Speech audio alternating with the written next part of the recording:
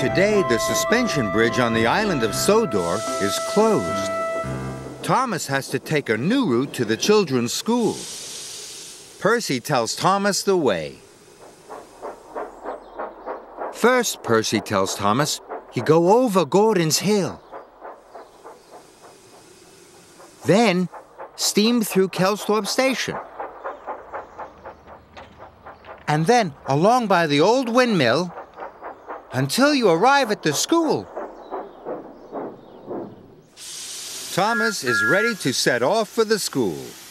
Can you remember where he goes first? First, Thomas goes over Gordon's Hill. Then, through Kelsthorpe Station. Now where does he go? Along by the old windmill. Until Thomas arrives at the children's school. Did you remember all those places? Thomas did. Well done, Thomas.